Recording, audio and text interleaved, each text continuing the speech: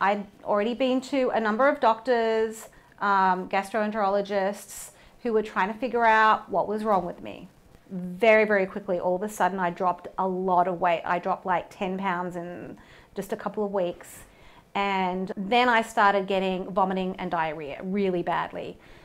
It got to the point where I was running to the bathroom about 15 times in a 24-hour period. They couldn't figure out what was wrong with me. He said, you need to go to a university hospital. And he gave me a list of 3 names, and Dr. Sandborn's name was pretty much at the top of that list. She was in a wheelchair, about half the size that she is now, was unable to eat.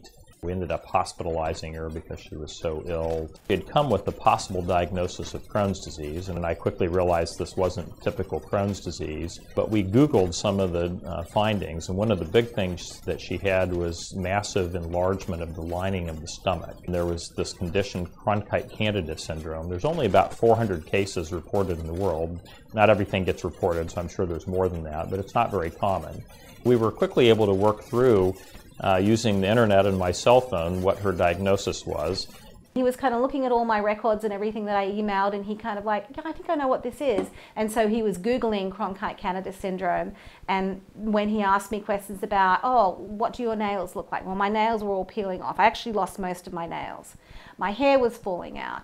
He was able to Google them just to confirm what he already thought. So in Cronkite Candida syndrome, something goes wrong with the tissues in the gastrointestinal tract. It affects the fingernails as well, but the main thing is the gastrointestinal tract. And you get massive enlargement of the tissues. The inflammatory lesions in the stomach and small intestine and colon, if you don't get those treated, they can progress on to cancer. The therapy regimen that had been reported previously just wasn't working. Us with Cronkite Candida syndrome, we have hundreds and hundreds of polyps in our entire GI tract. He could just remove like 100 of them, and then 150 more could grow back. So what he decided to do was treat me with the biological, with the Remicade, as he would treat a Crohn's patient. We decided to use a drug called Remicade, or infliximab, which we use in ulcerative colitis and Crohn's disease, and we know that it can treat inflammation of the gastrointestinal tract. The Remicade is really aimed towards treating that inflammation, and the logic is if you treat the inflammation, that it's the inflammation that's driving the cancer risk, and you might be able to treat not only the inflammation and the malnutrition that comes from that, but prevent the subsequent cancer risk. And the result was really dramatic.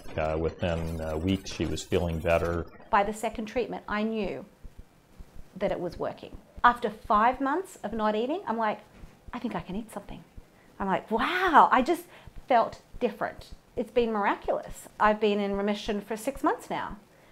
So my belief is that the risk of cancer is going to be dramatically downgraded in her, and it's reasonably safe to continue for the long term. So I think the risk of continuing it are low, and the risk of relapsing if we stop it are high, so it probably favors ongoing therapy, and at least right now that's what she and I have decided to do.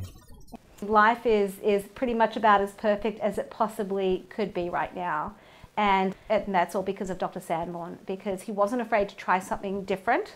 He wasn't afraid to try something new.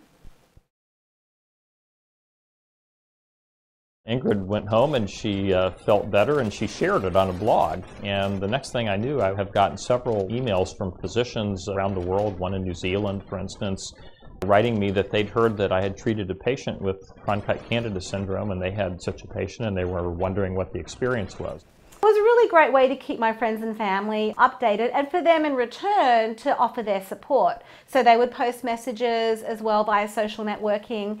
They connected me with some other support groups online, and that's how I was able to actually connect with a couple of other Cronkite Candida syndrome patients. So it was actually really great to connect with people and exchange stories. So I'm back teaching art in the classroom again. I'm back to being a mom, and every day is just such a blessing.